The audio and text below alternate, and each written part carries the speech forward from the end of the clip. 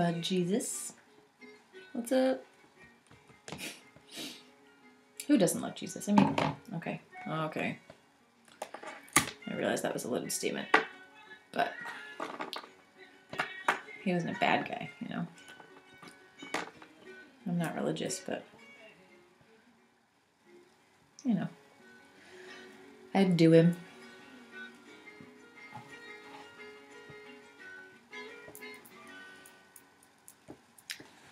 Painting a candle.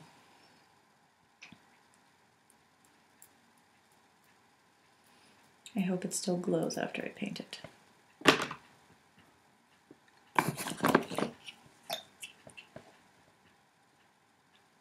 Fleetwood. Green for the heart. Blue for the voice. Purple for consciousness and the third eye, but that's more indigo.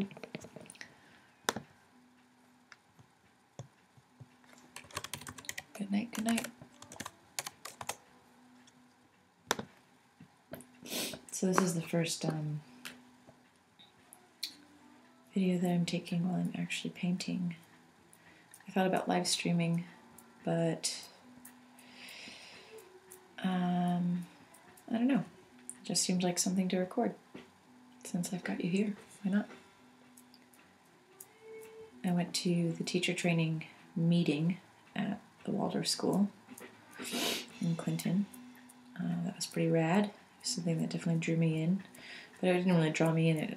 It had been drawing me in for months now, and it just sort of culminated there. Like, yep, this is an awesome thing, and could be definitely like a life path sort of thing. But then I went to my good friend Taylor's house, and that wave of, but you want to be famous, came over you, me, myself. Ooh, that's kind of a weird slip. Talking about myself in the third person. As if though that is a pipe dream. Blue for the voice.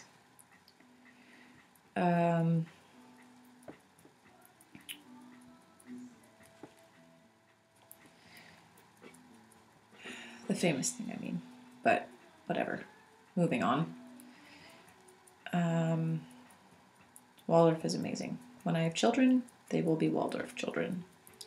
I highly recommend you research it. I said that before. I will say it again.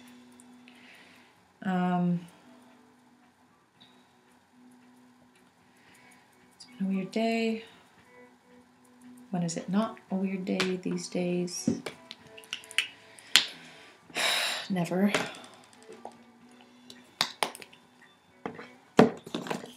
That's a lot of green. I didn't need that much green.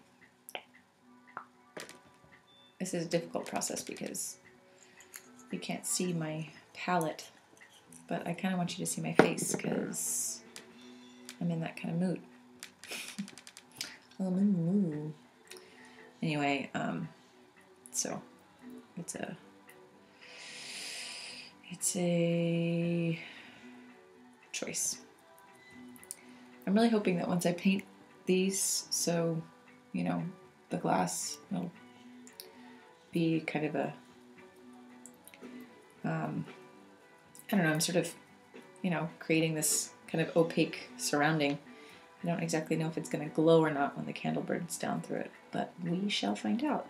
This candle specifically came from our living room. I had used one of the prosperity candles that we had for a long time. My mom and I relit it. It had been a long time since the household had lit the candle, so my mom and I relit it, and then I was using the candle. I took it upon myself to tend to the flame that we had lit, and sort of kept it in my bedroom and my bathroom for a while and used it all up. So this is one of the candles that I had bought that a while ago, intending to do just this very thing. And Gwen has been burning it in the living room, but I just sort of reclaimed it for the evening. It's 2:15 a.m., March 21st. Gwen's in bed. She always goes to bed early. And I'm going to put it back right where it was, but it's going to be painted this time. What color shall be next? We may never know. I want to paint around the edges of the top, but maybe it's better that we just leave that blank. But originally I thought it would be cool just to have this kind of break of paint right where it is already burned off. But I've already done the part where it hasn't burned off, you know, so what are you gonna do? Purple maybe? No, I have no purple down. Maybe this old purple is kind of, you should see this. Oh, this is a good, here's my crutch. Whatever. Thank you, Ethan Berkeley, for these pants. You know what I mean. And no, it's nothing like that. I had a ceremonial burning of a pair of pants of mine, and he was wearing these pants at the time, and there was another pair of pants available to us because the universe is wonderful like that and gives us gifts in that way, right where we were, and I put on his pants after said ceremonial ritual, and have not given them back, but he knew that I wasn't going to give them back, so it was kind of understood. In that ceremonial flame, I lost my debit card and my license because I had conveniently forgotten that they were in the pocket of the pants that I decided to torch. So that's awesome. But, you know, whatever. I don't really know what color this is going to turn into. I have this feeling it's going to go from white to dark blue to deep through the purple range into red and back again. Maybe to orange and back again. This is kind of hard though because the paint is not drying fast enough. I can still sort of scrape it off of the glass that it's in.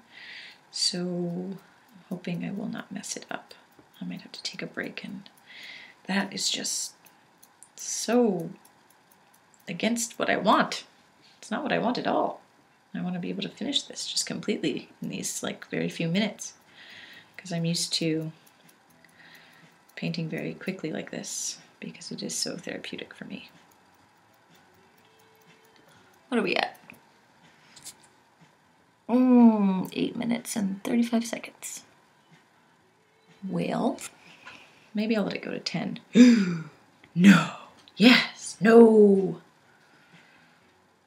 I hope many of you have seen Eddie Izzard's stand-up comedy Dressed to Kill, where he mentions that Engelbert Humperdinck died in a car crash and then goes through many minutes of something that goes like this.